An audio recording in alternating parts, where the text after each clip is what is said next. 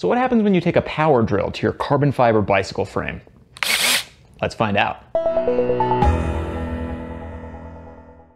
Hey everybody, Nick from TriRig here. About 9 years ago, I posted a video tutorial how to add water bottle bosses to the top tube of any bicycle frame.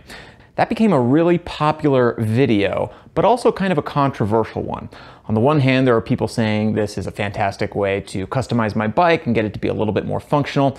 And on the other side, there are people, clutching their pearls saying if you touch a carbon fiber frame, it might just disintegrate into dust.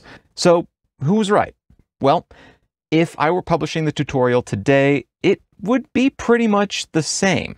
After all, the bottle bosses you find on a bicycle frame, those are riv nuts. Your manufacturer installed them pretty much the same way as in that old tutorial. You just want to measure out where you want the bosses, plot the holes 63 millimeters apart, then drill progressively, starting with a small 1/16 drill bit and going up to 1/4. You then clean the holes with a little 200 grit sandpaper and use the riv nut tool to install the M5 threaded rivets.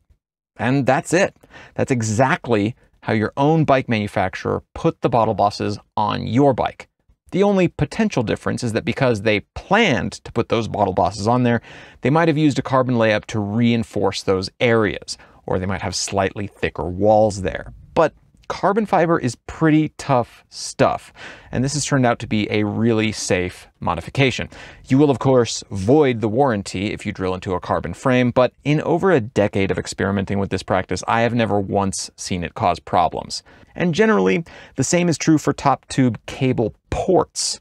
I have cut out ports for several bikes where I wanted a cleaner cable path than the stock frame offered, and it's generally a pretty easy and safe proposition.